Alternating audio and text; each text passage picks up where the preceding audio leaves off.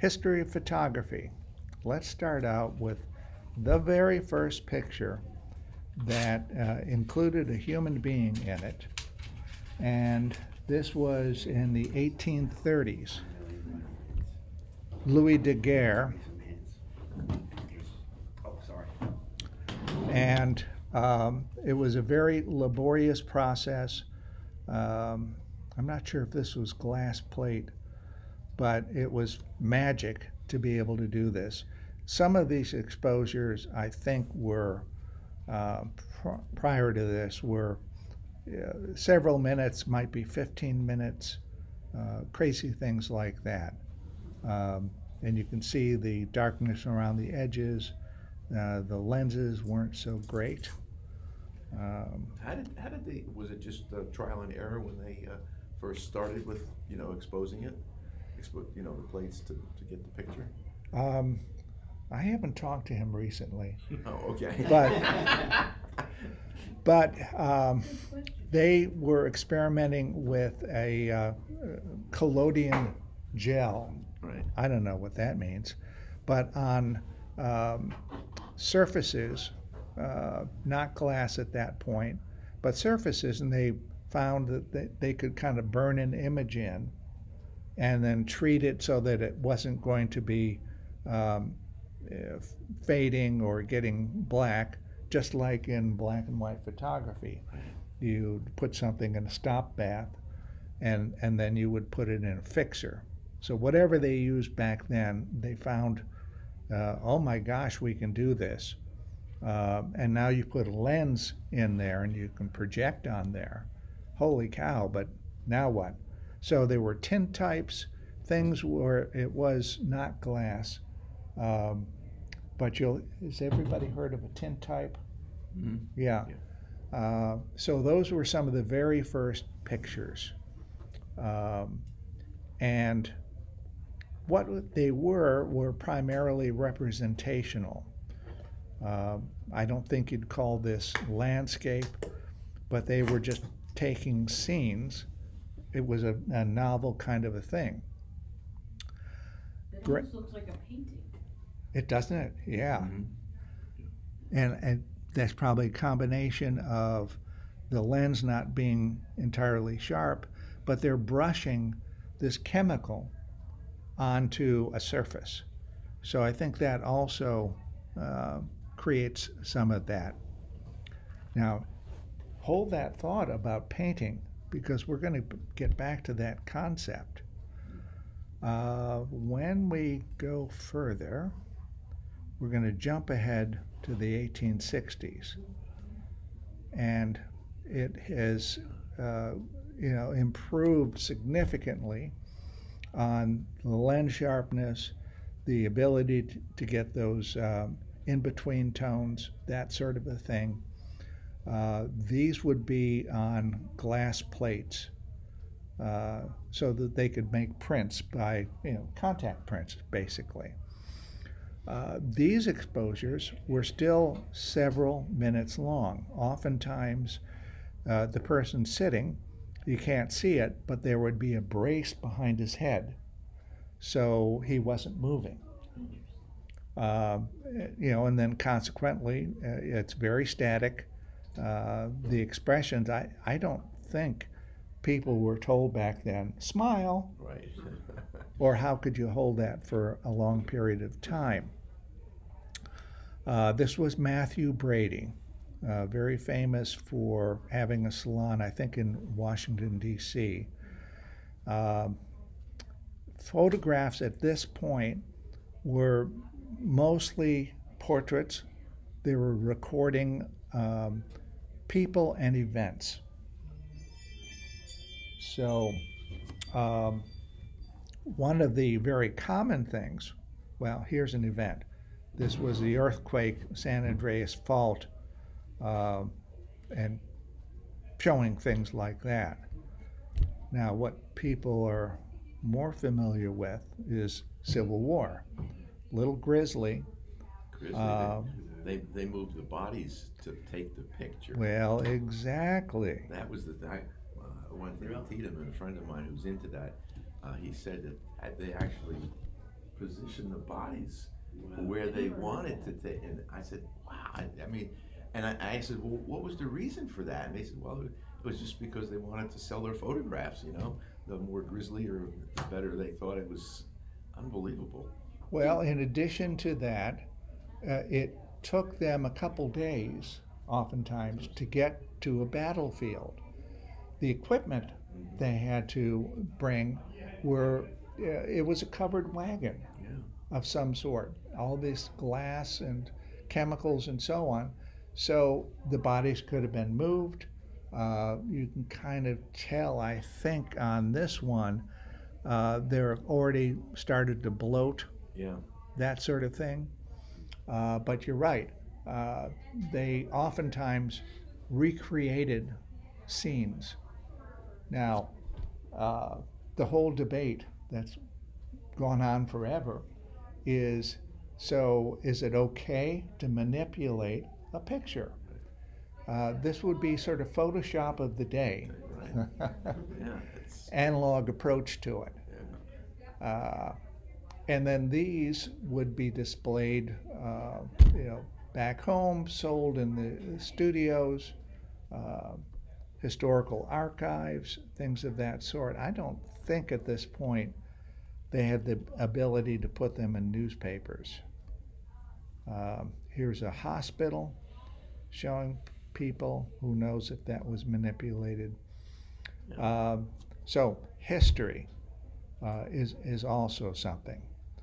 Now, the next phase that is commonly seen is depictions of conditions. In this sense, very popular, and this was, again, some news reportage, shorter exposures at this point that made it more possible to do this. It's probably still, a few seconds in this, but people are static. There were opinions, in a sense, muckraking. Newspapers wanted sensationalism, and this particular person, Jacob Riis, was involved with social activism, child labor, living conditions, crime, things of that sort. So kind of early social justice. I love this picture. Here's a, foreboding alley, tenements and so on. All the derby hats, and he's got a club right there. Same person photographing the conditions in the mines, both adults and kids. Here's another one with all the kids. Terrible conditions. This was an 11-year-old girl in the mills. That's where they make their cloth down and twisting machines. Yep. In the textile industry. Usually it takes, for I think 10 machines like that. 2 women were able to do it. When I was on strike down here, it took 8 guys to do it. They did it, in record time, and they do it. There's only 2 of them. So then from there, and this is somewhere in the 30s. Yeah, well, no, around the turn of the century. Now, all of a sudden, we have this Leica 1, 1920s. This is the very first commercial camera using 35mm film, and it revolutionized things. Now all of a sudden you've got a compact camera that's fast. You can walk around with it much more easily than a lot of other cameras. What I have here on the table, the far one on the right, that's probably about the same vintage, that Kodak. Yeah, that's that was my father's camera. Yeah, I have one like that. And he bought it used. Mm-hmm. That's called an autographic camera. On the back, you can slide down a little slide. There's a scribe on that, and you could actually, with the pressure of that scribe, make a note, saying this is Aunt Susie, Right. whatever. Is that German made? Yeah, like. The Leica, yes, Like it's German made, yeah. yes. Yeah, I have my dad's Agfa. That's, Yeah. he Oh, bought it yeah. in Germany during the Korean War. Yep. And you hold it up and down like that? How you doing? How you doing? Hold it. I mean, that's the way you hold it is up. Well, Look, it's tall.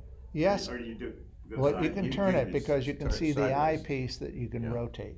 Oh, I see. Yeah. Okay, yeah. And that film is like 620 film or Yeah, something. 620. They stopped making that a zillion years ago, Yeah, they did. but it was a big negative. Yeah, the She fault- said you with the your fault- finger you could make Huh? make a note or something on it. A scribe, A scribe. Scribe, yeah. right? It's like a pen, but Okay. with no ink, and the pressure that you would be putting on the actual negative would turn out to be black when it was Really? processed. So it was way ahead of its because now you can Yeah. do that Right. on the new cameras. Right. You can, or That's right. Phones Yeah. you can do it. Yeah, right on your the phone drawback picture. onto my dad's Agfa Hmm. is that you can't tell whether you have film in the camera, Oh, yeah. and you can't tell how Uh. many pictures you've taken.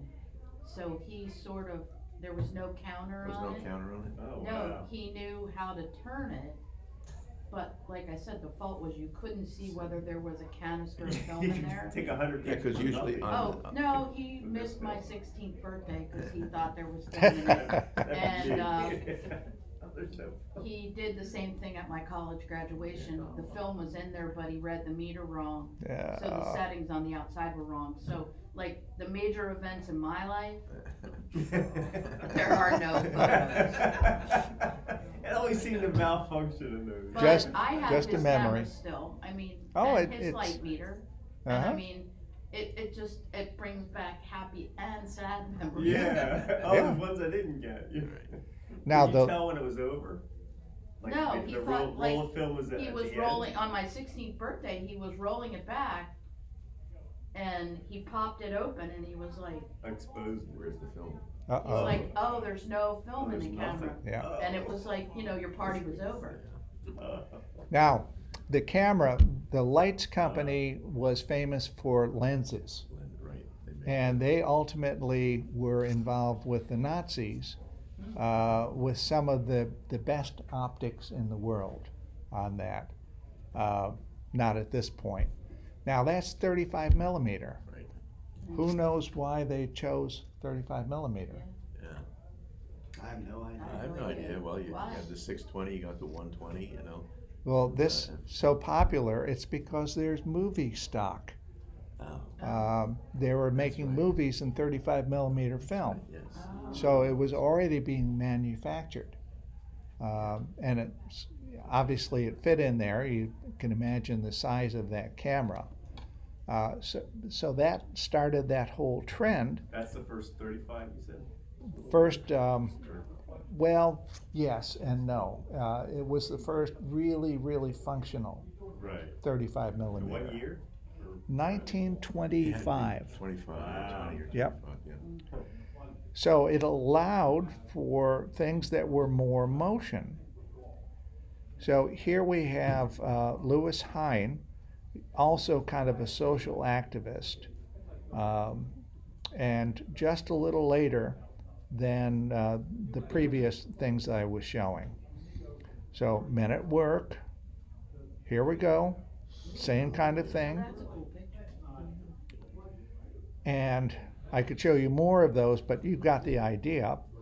So at this point, there's the issue of painting or drawing versus photography.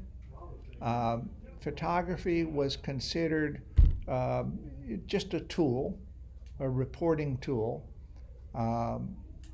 and the photographers really wanted it to be considered more art and in competition with painting. If you think back to pre-cameras, a lot of the bread and butter of painters was what? Portraiture and landscapes and reportage of, significant historical events. They're considered art because of the artful ways that they do those things, but it was an economic decision, very much so. So now cameras are taking over.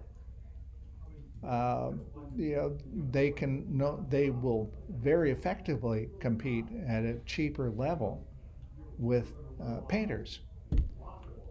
So photographers, going further, they want to emulate art and be considered at the higher arts level. So now we get into, I'm not quite sure why they named it this, the photo secession movement, where soft focus, things that look much more like paintings, and in fact, this is Stieglitz, Arthur Stieglitz, very famous photographer. He's even got a paintbrush, in his hands. So this was all the rage, and they were showing in galleries, moody sorts of things, like I say, soft focus, things of that sort. Where's that? That's the Flatiron Building in New York. Oh, wow. And at that point, there's nothing around it. yeah. And so they're doing that sort of thing,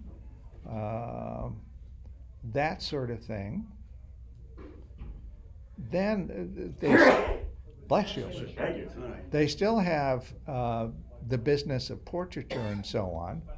So not everything is soft focus. Here is one of the robber barons of the railroad. And, sitting for his portrait, he was very impatient.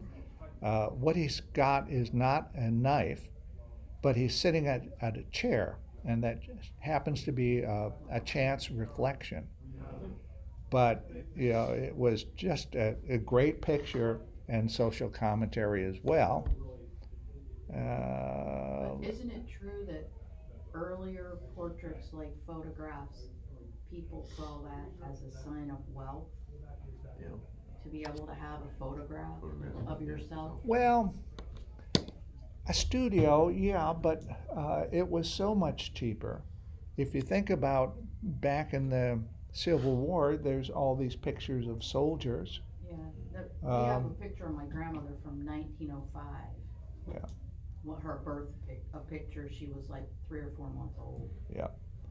That was a little bit, it was accessible to the everyday person Right. because of price. Think about that as a painting. How long would that take? I don't know. but All they the always- hours. Yeah, right. So if it were a painting, that would be They were like, that's why for they a kept wealthy all these person. in a drawer. Yeah. Yeah. Because you didn't want anyone to know that you had them. I know, it was like sick and twisted. So, and then we have things like this. This is Rodin. So portraiture started to be a little bit more interpretive. And this is somewhere around 1900, 1920, thereabouts. So we go a little further. And again, that sort of a misty feel. It's historical, but it's more of that kind of emotional sort of thing. Now we are coming to the 30s, the Depression. There was a government agency, the WPA, Work Project Administration, and they set about, among other things, to document what was going on at that time, living conditions, so on. A lot of the old football stadiums were WPA projects, sort of make work. We've got all these people unemployed, rather than welfare, let's get them to work. What a concept.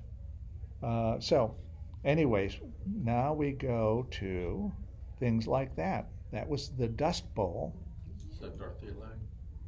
It's what? Is that Dorothea Lange? It is, yes, yes.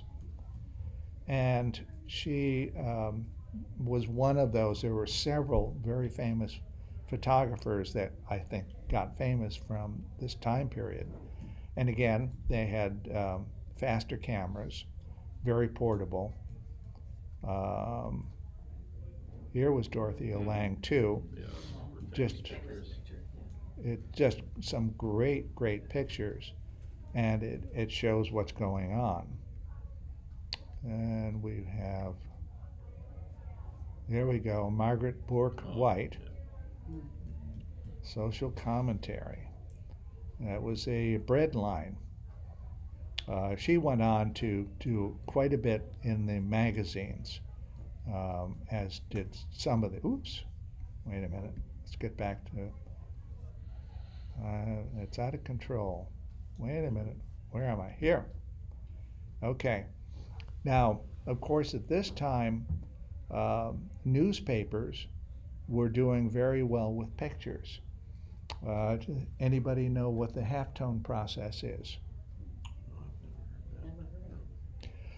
Newspapers only print ink. It's just all black. Right. So the letters are black on plain paper. So they figured out halftone, which are little dots.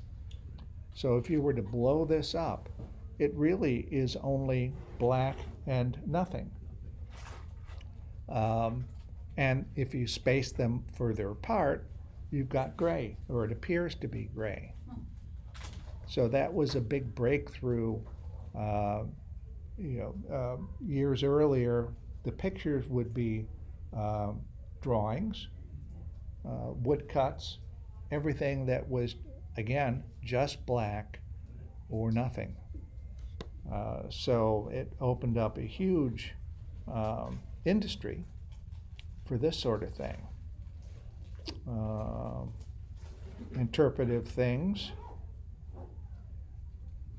And let's see, news. So the Hindenburg, it wasn't very far from here, Lakeland, New Jersey.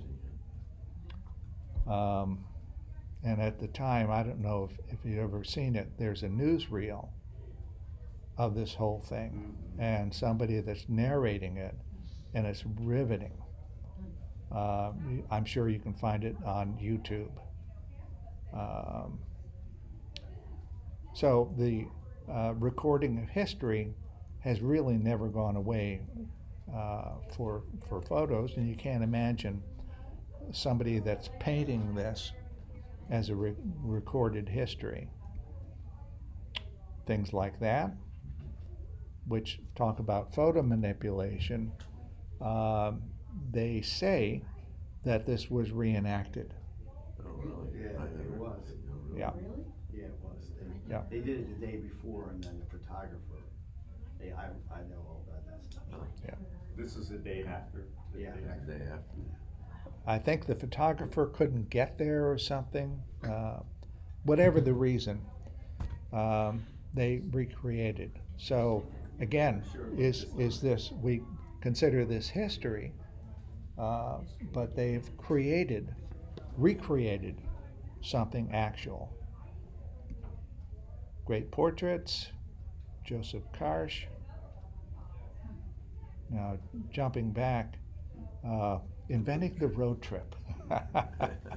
And here you can see that's actually recent. That was just in the Wall Street Journal, but that would have been recreated. That's way back, not long after the early 1900s. But this is foreshadowing. We're going to be talking about our tourist pictures. What a great thing to have a road trip and take pictures. Now we start getting into, again, this is street photography. And that has been a craze since, I think this is about the 40s. Yeah, I think so. And again, Cartier-Bresson documented so much in Paris, and it was these moments, the decisive moment. Anybody hear that phrase? That would be referencing, you can't control this guy, but you pay attention and anticipate what's going on. And I've talked about anticipation before. You know, the idea that you just happen to be at the right place at the right time, you know, that's luck. How come a lot of people, some people have more luck than others? Because they're anticipating. You know, you've got it ready. What was the phrase you used before? The decisive moment. Decisive moment. Yeah.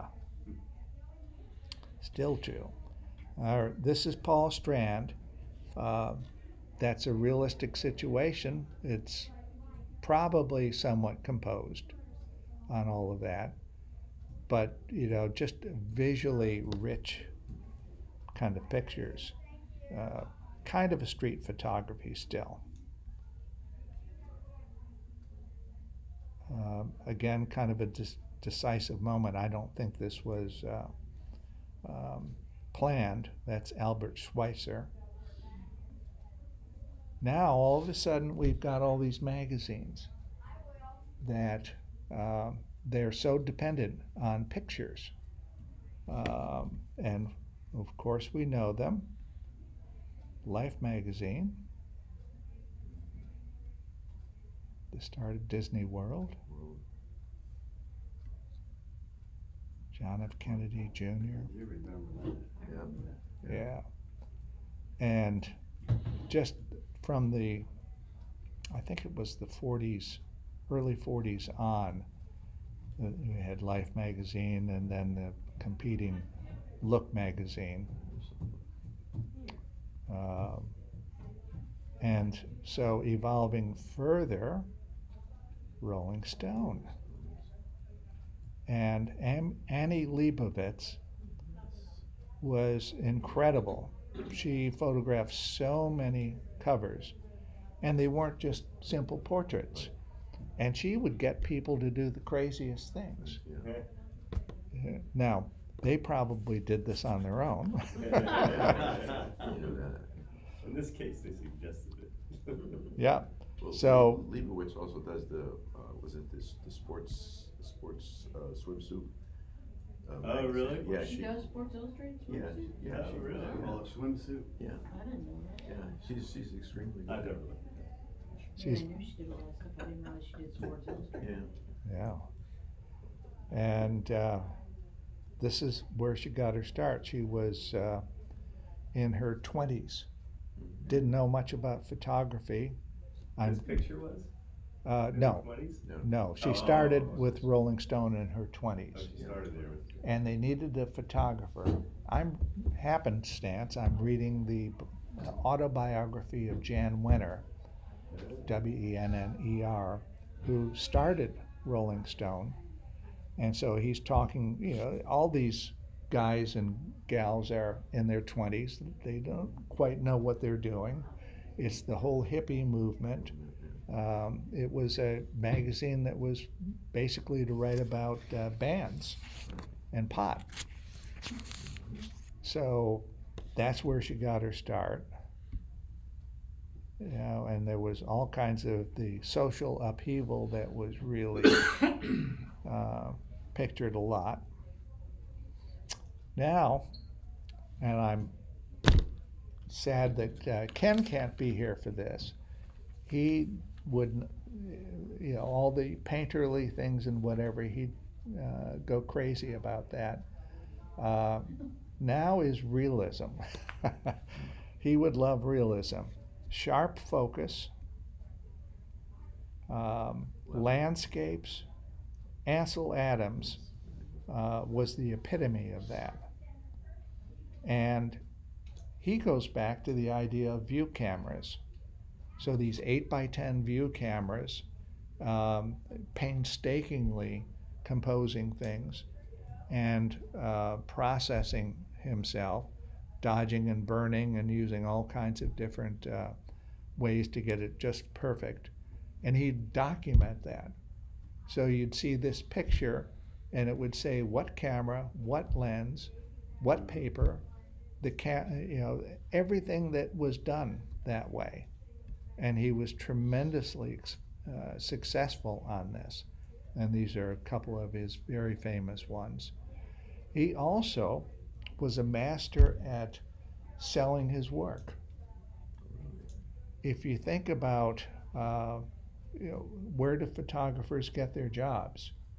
And early on there was portraiture and some of the reportage. Oops, I've got to plug this in.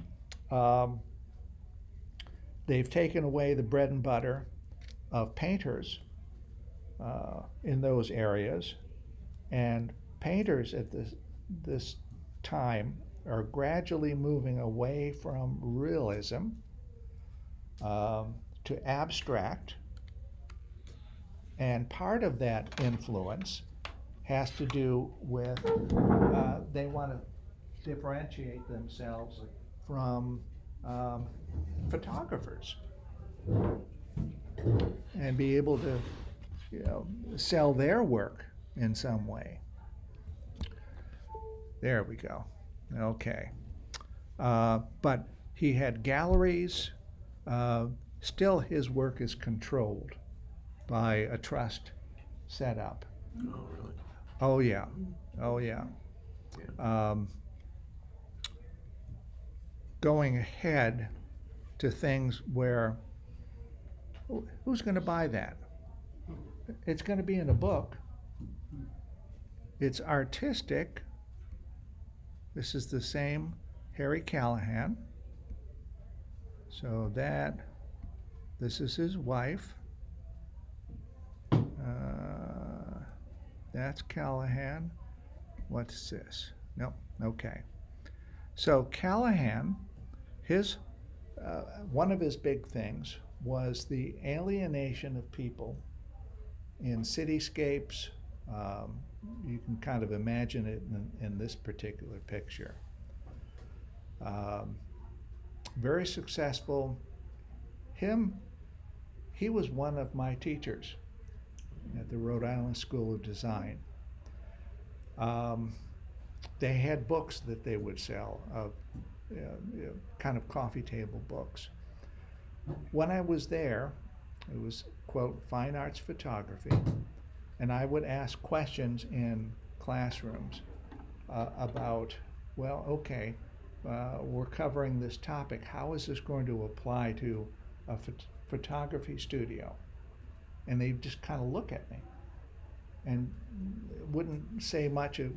They'd go on. And I'd ask some other questions that way, and am I asking the wrong questions? Well, commercial photography was a dirty word at that point. And so anything motivated by a subject matter for Life magazine wouldn't be considered art. And again, a different flavor of photographers trying to emulate art. Let's see. What was the school? Rhode Island School of Design.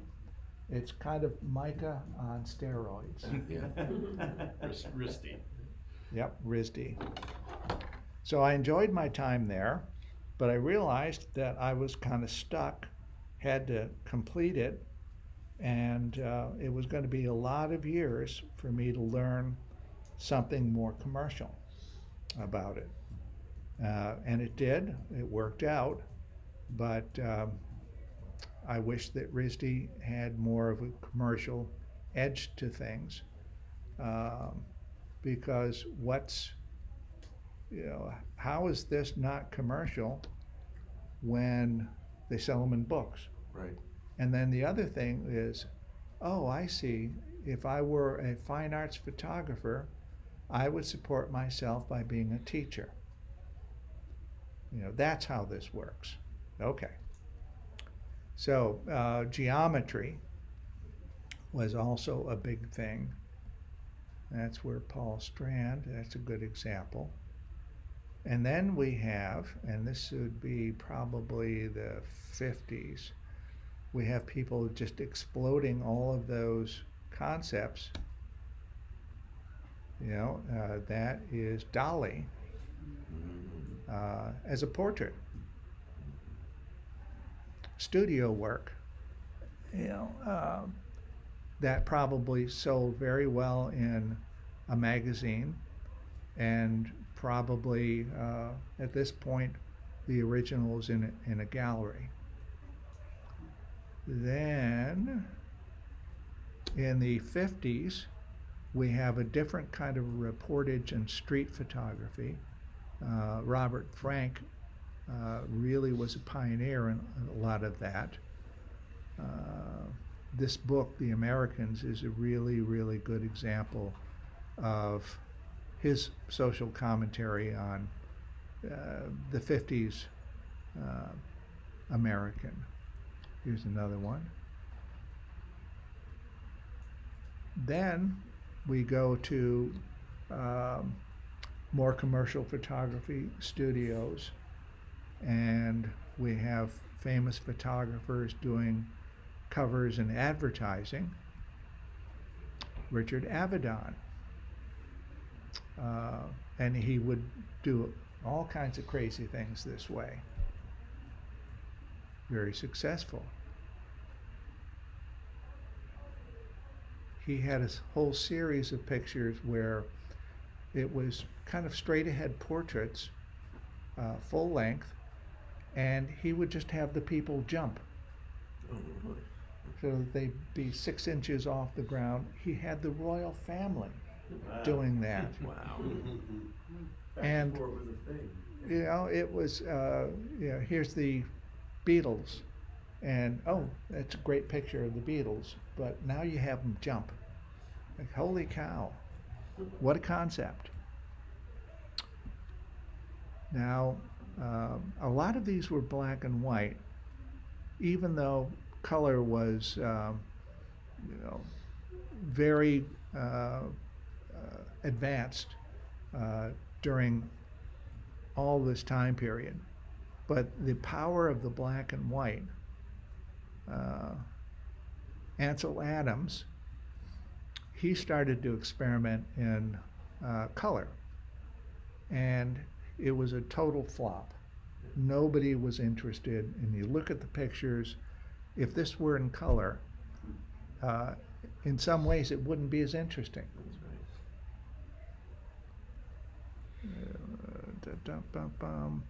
Okay, so now you hardly ever see much in black and white. You've seen a couple pictures of Meyerowitz that I've shown before. And what he's doing here, I think, is it's evocative of a summer cottage that you'd have. And you look at these pictures and you just kind of feel the warmth of the sun. And there was a whole series on these. And I think that's where I stopped. I didn't have time to go any further. But there you go. What are people's comments or questions? Quite interesting. Interesting, very interesting. But I do think that at this point, like if you were at Rhode Island School of Design, they've changed things up. They have some. Because I have friends that have gone into other art programs, not specifically there, but like Micah has a commercial, and then I have one of my friends, her sister went to Kent State, and she was required to take classes in how to market yourself. Really? That's great. That's And great. her That is thing, her fantastic. specific thing that she did, not photography, but it was art related, was restoring fireplace. Like marble fire, like Right, yeah. in old houses. Yeah. And she would be hired to go to a place and literally restore fireplaces in places like Hampton Mansion Right, yeah. and stuff, So and she would So be she learned in that as a there. trade. But they taught her how to market herself, Oh, okay. so that she could get jobs Yeah. doing that, and she's Yeah. actually insanely successful at it. But I think that, I mean, it's just like anything else. I majored in physical education, if you don't major in that anymore. There's so I many think- things, Charlie, you said trades. Right. yeah. And there again is the kind of contrast. Is art a trade? There were painters' guilds, That's right. Yeah, Sure. and we call it art, and it is, but it is a job. That's right. yeah, Sure, because all the famous artists were hired by the wealthy to make their, have their Yeah. picture painted, for the most part. And that's how a lot of them, I mean, it also corresponds to the Yeah, how many- musical industry, same way. yeah. How many people, when you were in school, were wanting to do the same thing you were? Not many, because most had a dowry. Yeah, okay, there you go. Oh, well, I mean, I would imagine there would have been more. Well, it's just at that time, what the- There were a number- few. There were a small number, but most had their nose in the air. I'm going to Oh. create art, Oh, and I don't care what other people think. Yeah. So you'd have critiques where everybody would put their work up from Oh, God. that week or Yeah. that month. And if you had a question that was not totally positive, they would kind of blow it off as, well, I don't care what you think because this is my personal expression. Oh, right. Oh, I see. End of conversation with all of that. Wow, but it was hard to be graded. Yeah. Well, it was a pass-fail. Oh, it Oh, was? wow. Yep, Wow. Did yep. anybody ever fail? I doubt it. Well, I know, I mean, it's interesting, Yeah, because you see how education has evolved, Sure. just the way he's. exactly, So let's see You if know, I how is can, it if I was born 20 years later, Yeah. I would have been in Wow. sports marketing, right, as exactly. opposed That's to the- teaching physical education. Right. I would have been working for like the Right. Orioles or the Ironbirds or Right, something. something like that.